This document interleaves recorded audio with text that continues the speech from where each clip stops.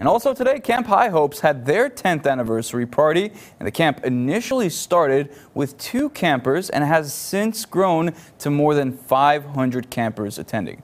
And today, they celebrated with a petting zoo, archery, axe throwing, and sensory garden activities. And today's party had up to 60 people in attendance. When I was here, some campers were driving up to 4 hours to come. We have one family that moved to Texas from Siouxland, and they actually fly up to Sioux City and stay for 2 weeks in the summer so their son can come to Camp High Hopes. And if you're interested in attending camp, make sure you head over to camphighhopes.com.